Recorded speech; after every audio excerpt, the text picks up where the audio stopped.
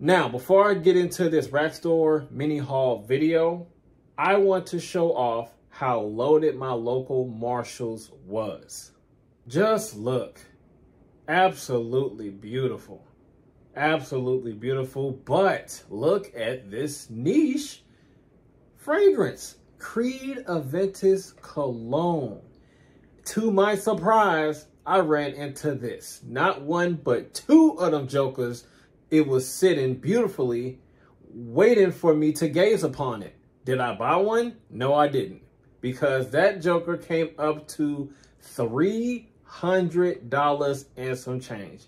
Now, I know that it's still a lot of money, but to the best of my knowledge, I'm pretty sure that is a nice price compared to getting it from like Saks or Neiman Marcus or something like that. But yes, I was very, very amazed and pleased on the roster, the lineup that they had at my local Marshalls. Man, it makes me proud to be a collector seeing stuff like that. I have a lot, and I mean a lot of work to do this year, because these cheapies are getting better and better, and these finds is getting better and better, bigger and bigger, greater and greater. Wow. But let's just jump into the rest of the video. What's up, everybody? It's your boy Trayvon here with Scent Talk TV, and today I went on a little bit of a mini rack store haul. I haven't done one of these in a minute, in a long time, because the last time I went to my rack stores, it was kind of dry, you know, because it was right after the holiday season. But say less, I have found some goodies, some good cheapies. But without further ado, let's just jump into it. All right, so moving right along to the first fragrance that I bought at my local Marshalls. Now, this one I haven't seen before, but I have heard of it before. And one of you lovely subscribers of mine told me to pick this up if I see it.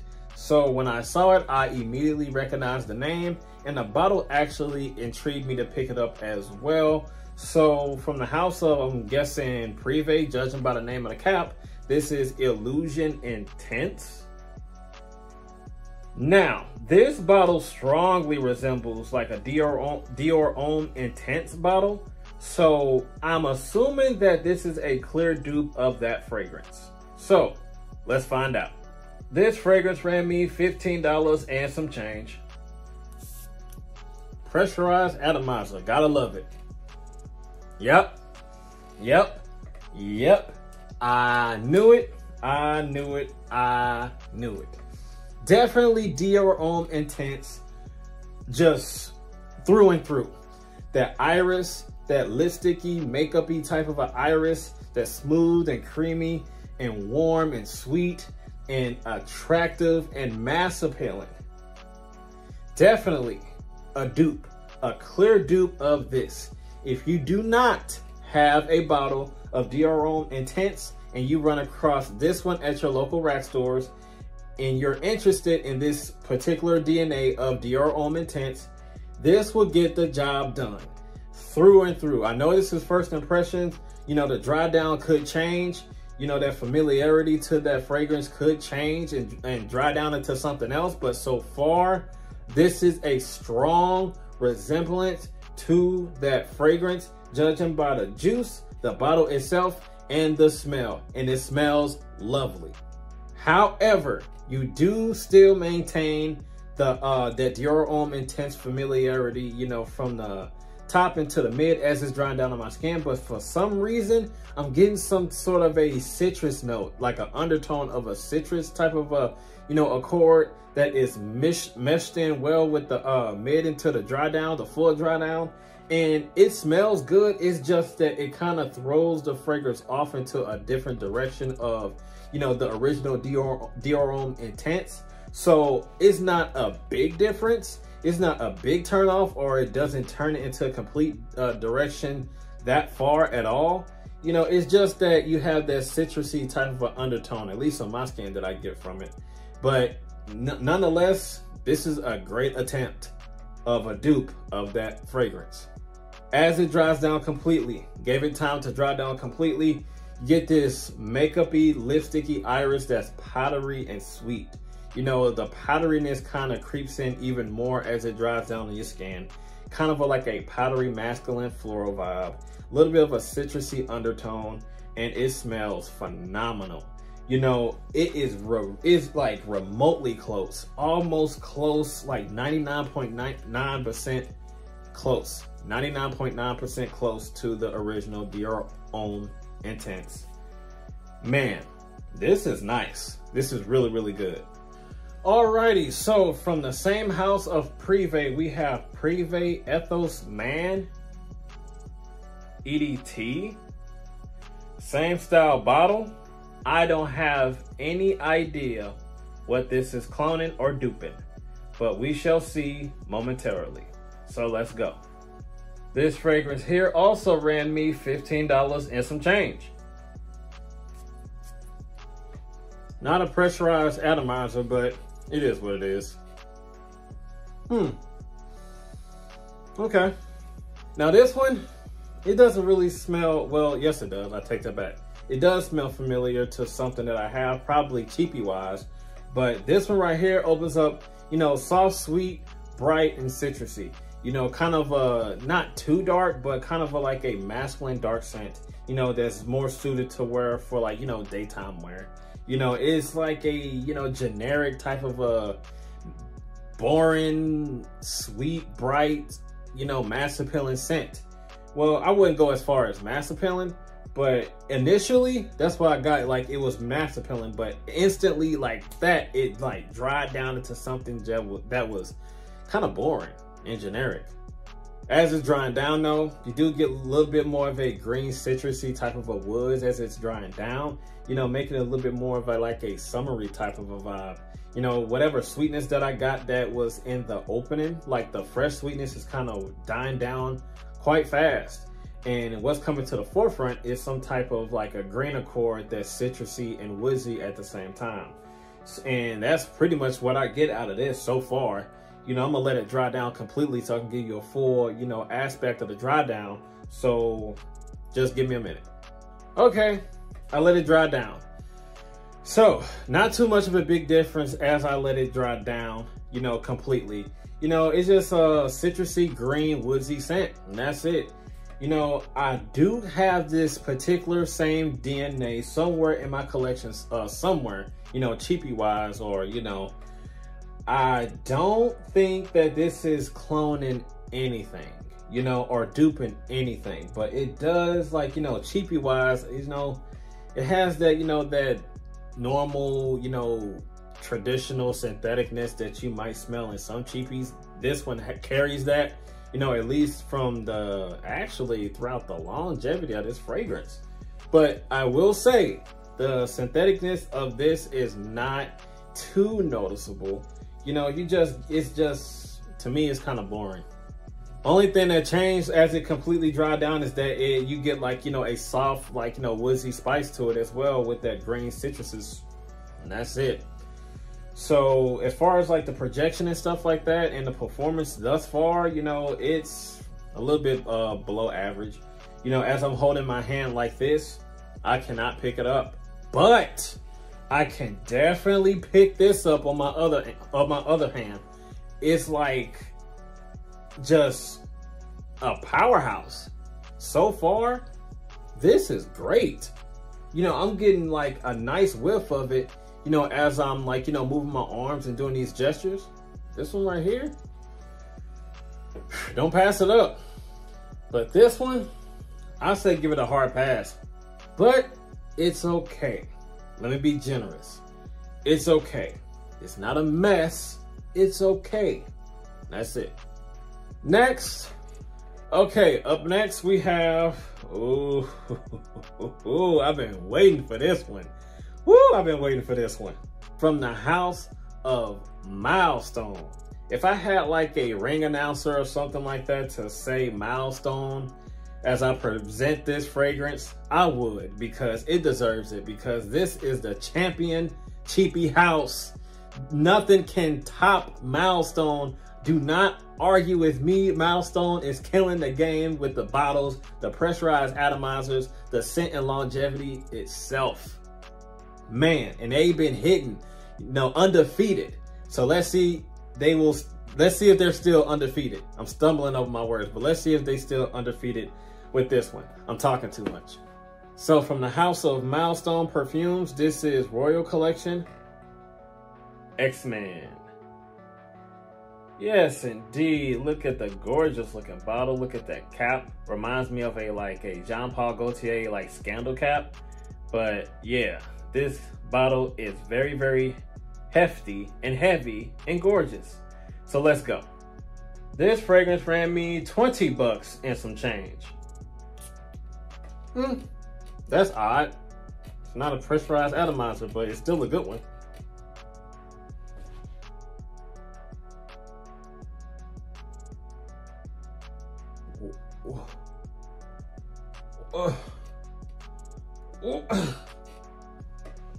Niche in a bottle. Niche quality in a bottle. Niche quality in a nice quality $20 and some change bottle you get with this. Am I excited? Yes, I am. Milestone undefeated once again. Never came across a Milestone fragrance that I did not like so far ever since I've been reviewing this house since 2022. Yeah, they have done it again. It's warm, it's masculine, has like some type of woodsy oudiness to it, has like this cumin cinnamon type of a soft sparkle to it in the opening, but that sparkleness dries down and it dissipates just a little bit. Some like woodsy and warm and just nutty at the same time on my skin. Very, very masculine, grown man scent. This is. If you are a person that wants something that's a little bit more casual as a grown man scent, it's right here. Woo! And it performs awesome. It pushes out awesomely. Yo, quality. I don't know what to say. I'm speechless. The bottle is quality. The smell is quality. I'm gonna wait for it to dry down and give you a full aspect of it because my goodness, man. All right, now, this one is a dark fall and wintertime oriented fragrance. It's dark, woodsy, like bourbon masculine type of a scent that has a soft, like heavy bourbon-like sweetness that's kind of leathery and oody and a little bit like musky and mossy at the same time. Now, would I say this is blind buy worthy? No, I wouldn't say that because it does have a tiny bit of complexity when it comes to that oody leatheriness that I get out of here. You know, first impression, I do not know what the specific notes that is inside of this fragrance. I don't know. Also, I looked online and this is a Clive Christian dupe of a fragrance. You know, judging by the cap and the bottle and the lettering and all that stuff, you know, this is a clear dupe of that fragrance. And I haven't smelled that fragrance before and I probably never will, but I do have the dupe in my hands. So if that fragrance, the original, smells just as good as this, I hit a lick. I done got lucky with this. I'm also thinking I'm picking up some type of patchouli, like some dark green patchouli with that woodsiness and that leathery accord. You know, that's soft, like a very, very bourbon soft sweetness to it that's masculine. Yeah, this is a keeper. This is a keeper. It's not going anywhere. It's staying right here. It's here to stay. Here to stay. And I must say, good job, Milestone, once again. Okay, last but not least for the ladies, we have Oxana Patchouli by Amaran Parfums. Do like this bottle. Solid, like Jolly Rancher grape bottle. I do dig it. So let's jump into it. This fragrance ran me $17 and some change. Pressurized atomizers. Yes, Lord. Oh, you do not have to be screaming at me like that because, wow, this is loud. Oh, man, that's love. That's love.